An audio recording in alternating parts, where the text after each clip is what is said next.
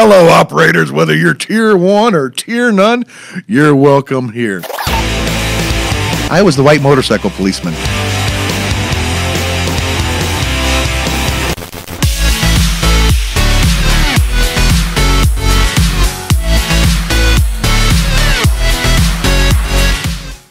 Now, when we get a paper cut, we realize how many times a day we bump that. Yeah. When you're recovering at home and you've got a toddler climbing up to nurse. Who doesn't care. And yes. Who doesn't, not that she doesn't care, she just doesn't get it. Right. You know, she's like, oh, mama has a boo-boo, and that's it. But yeah, so I mean, just working around, having young kids and having to work around an injury. And then I'm right-hand dominated too. So then you can't use your hand the way you want to. And I was in a cast for a short amount of time. And, you know, I tell people two things about my injury here. Is I said, can I curse on here? Absolutely. Okay. 'Cause I was holding back. I've been holding back. Me too. But I tell people, just to be honest, shit gets real when you have to put pressure on your own wound and you can't wipe your butt. Okay? I just want to throw that out there. That's something every big guy can Listen. People don't realize it's the little things with injuries like this that make all the difference in the world. So when you have on it's really like kind of like a splint or like a half cast. So my arm is at a 90-degree angle. There's not much, you know what I mean? There's not much wiping going on. And then to use your left hand, which you're not used to, some days I would just take a shower after I use the restroom because you just can't trust the cleanliness. You know what's worse? You know what I mean? Do you know what's worse than that?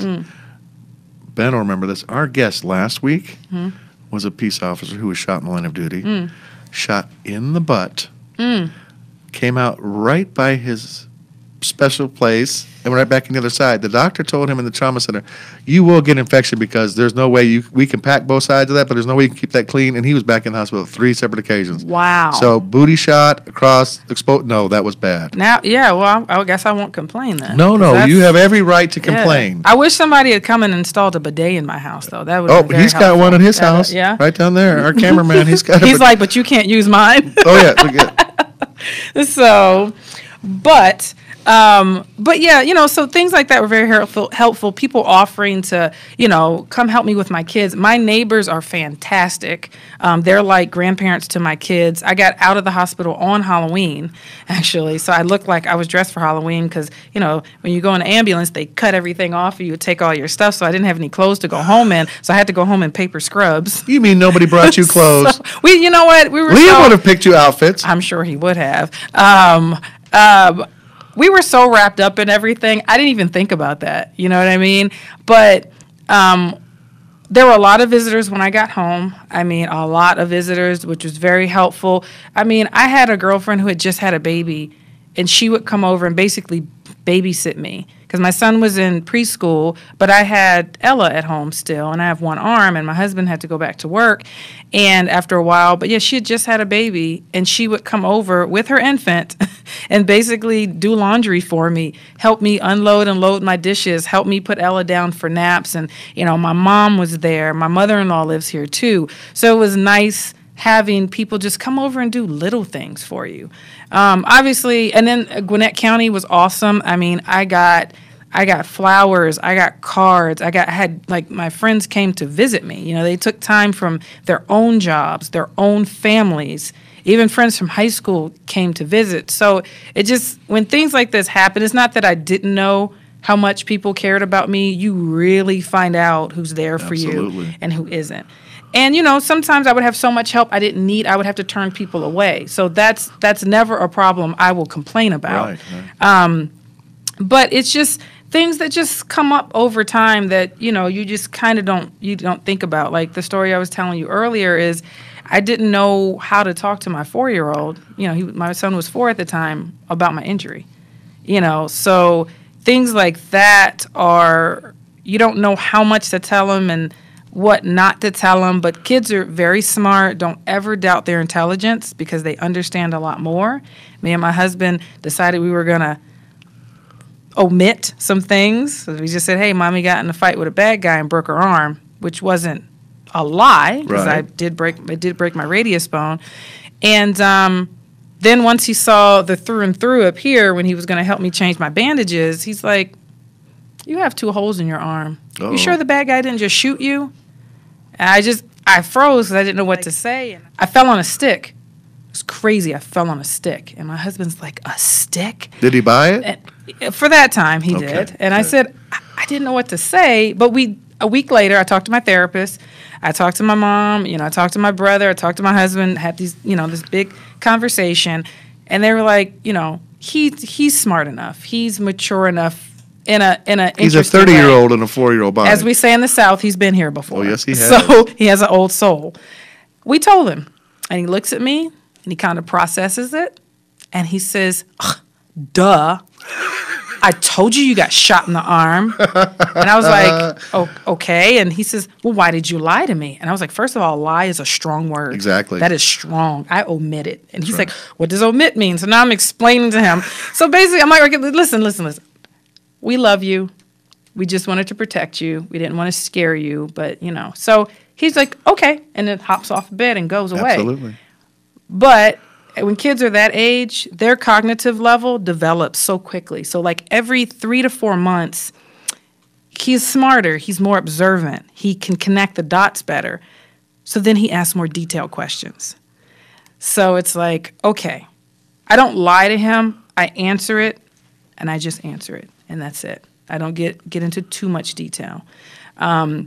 We have run into some issues with, him having some anxiety issues about me returning to work on light duty over the summer and him worrying about somebody hurting me. And he had this whole elaborate thing about what if the ceiling at the station I'm working out of was made of glass and the bad guy got a tall ladder and climbed on the ladder and broke the glass and came in the building. But he's always thought of this. Do you remember the one with your daughter in the car? And he wanted you to get her in there quick and lock that door and get her on the driver's side? Yes. This, folks, I wish Liam were here. This young man, he's very priceless. protective. He's in his car seat. Mom is strapping in the baby, and he says, Mom, get her in quick and lock the door and get her around your side and get in. I don't want anybody to grab her. And you looked at him like, what did this come? He was very fearful for some reason that someone would take his baby sister.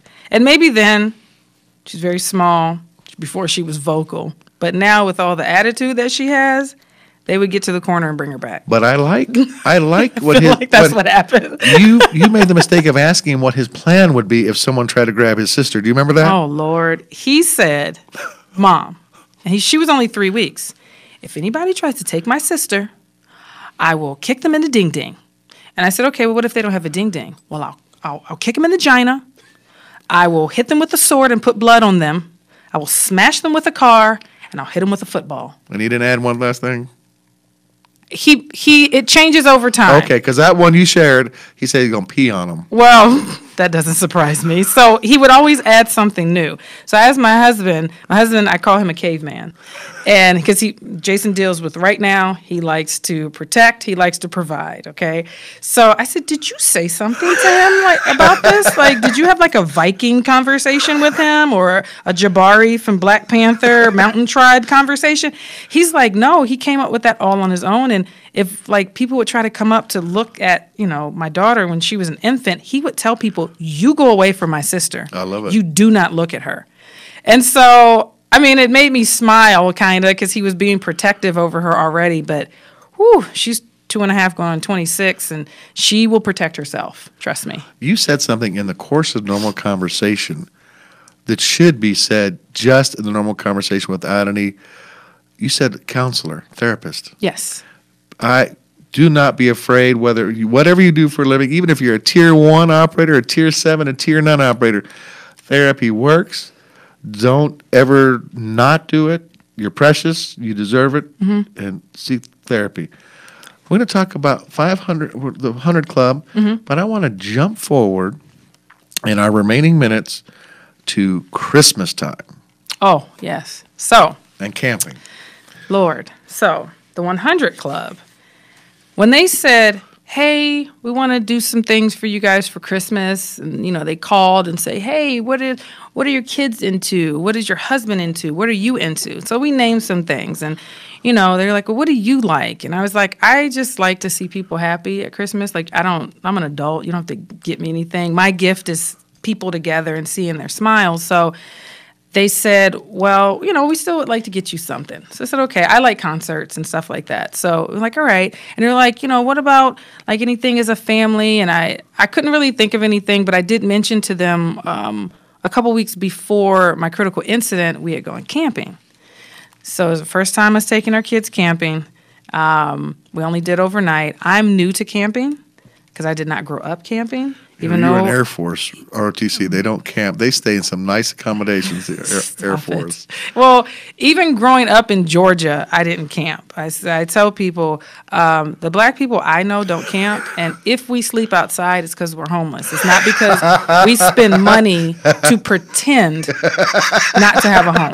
I just put that out there. So I'm going to use that, and I'm not going to give you credit for it. I'm stealing that. My husband is a camper. And the kids just had a good time. So because they had such a good time, I had a good time. So for Christmas, the 100 Club shows up with a news crew, and Santa Claus rolls up in a Jeep. And this is all on YouTube, folks. Yes. You can actually find this and watch. And I think there were like 3 elves that showed up. Let me interrupt. What did Liam say he needed to do before they got there? Oh, he had to put on his handsome clothes. Exactly. So he donned a pair of black corduroy pants, I believe, his corduroy vest, and a dress shirt. Okay, so he had his handsome clothes on, and he sees Santa Claus pull up, and he's like, Santa, and he is so excited. I was excited too, and because my kids were so excited, and it's Santa Claus. Like, who doesn't get excited about that? They came in with so much stuff. Like, they probably made about 3 trips to the car. And I'm just watching them bring all this stuff in. So, we do our news story and we hang out with Santa and the elves, and the kids are just having such a great time. And it was very memorable. We took pictures and it was awesome.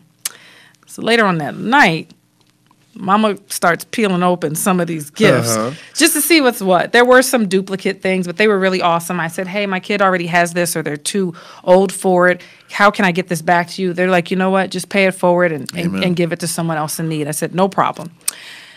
I removed stuff from under the tree and put it away in my closet. I had enough stuff in the closet to re-gift gifts for my daughter's birthday in January, my son's birthday in March, and I'm no lie, I still have stuff in the closet that I'm going to give to my son this Christmas. So don't watch this before Christmas. But it blew my mind the amount of stuff that they gave us. Not to mention, they gave us a brand new tent for camping. They gave us a camping table, like little kitchen setup. And one company wanted that. Didn't one company want to do that? It was VIP Mortgage. VIP Mortgage, shout out. Thank you very much. So what I did was, when we went camping, we took pictures. I sent the pictures over to Carolyn with the 100 Club, and she forwarded on to the president of VIP Mortgage. And he wrote back that made his day. He was so happy to see that what he was able to provide for us made made his day to see us using it. And I told him I wanted him to see that he was now a part of our family's memories. Because that's what I'm about now is, experiences. Because that October camping trip, if things had gone differently, that might have been like the last camping trip or big memory my kids had, that involved me. Right. I might not be here talking to you. So I wanted to show them like, hey, we use this stuff. You did not waste your money. We went camping twice this summer. I'd love to go camping a couple more times for the end of the year because it is really about experiences. And when things like this happen, it reminds you of how quickly things can be gone. That's why I wear this bracelet, which my friend Ryan that I worked with back at Gwinnett, when she came out to visit, it's a bracelet that has Officer Tony's name on it, his end of watch date, and it says, we've got each other's back at all times. And it has his badge, and it has the Gwinnett County patch on it. Because it reminds me when I have days, and I do have them still, that I don't feel like it, that I'm just tired, I want to lay down, or my anxiety kicks up, or I get a little depressed, I get to look down at this, and this is a reminder. I never met Officer Tony, but he's saying to me, get up. You got a second chance. You can do this. I cannot. So that's what that reminds me of Wow. every time that I look at And it. You know, so that's why I tell people, I said, my incident is just those 3 seconds. I said, I had a whole week's worth of emotional stuff going on, and then there's that window of craziness, and then the things that come after it.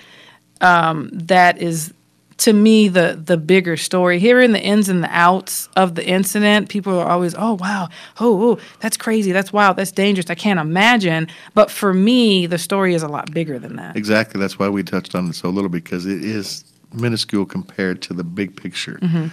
You and your partner have gotten a lot of recognition since then. We've gotten several awards You, since then. if your awards were college degrees, you'd have more degrees than a thermometer. Now, I've been wanting to use that, and I had to switch it up to get that in there. Fit it in there. But you have been everywhere, and I see more of that in your future. You don't like it when I say it, but I know that sometime in my life I'm going to vote for you. Stop. I don't know in what capacity that's going to be, but I honestly believe that and have felt that way for years. These invitations, not only to the world's greatest podcast, but you're going to have invitations more so each and every day in passing days, because you've got not only do you have a story to tell, there's some lessons there, and I see you. It's a combination: motivational speaker, technical speaker, modern day preacher. I just see so much of that. So you've been awards, real estate. I mean, every association in the valley. Yeah, my brother is he is the president-elect for the Scottsdale Area Realtors Association, and I was just asked by his brokerage to come in, and it was last September, actually. It's Realtor Safety Month, and I was asked to be a part of their live stream or podcast for their training about safety, doing open houses and showing houses, and just being self-aware, basically. And I believe that you're able to do that for other agencies in the valley if they ask, other realtor groups. Yes, that's something that came up also. Oh, yeah. And but because it's important, because people don't think about it, and like we have a different mindset because of our training and what's been ingrained in us throughout our careers. And the realtor does the complete opposite. They open the house, Right. turn off the alarms, don't Right. know the alarm, Right. and just wave at you. Put signs to tell you where they are alone. Yeah. So I get that. So it is different. And you know what? I tell people, too, about this experience. This could have been worse. But I've had a lot of good things happen to me over this almost. The 29th will be a year. Today is the 22nd. So I have a week before I've hit that year since my critical incident. I've had a lot of good things happen during this year, and I can't complain. I've met people I would not have normally have met.